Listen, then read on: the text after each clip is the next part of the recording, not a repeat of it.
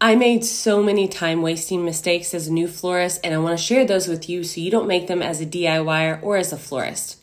So basically, I would wait until the delivery of my flowers to get organized and prepared.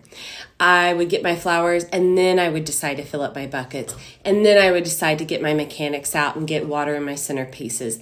Then I would decide to cut my ribbon, have my shears out. And I would notice I would spend a lot of the day just getting myself prepared, kind of like you do with cooking, while my flowers were sitting right there and I could be designing.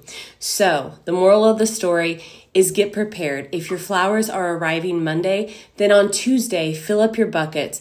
Get out your chicken wire, get out your foam, start taping in those mechanics, cut your ribbon, pull sections of tape for your boutonnieres.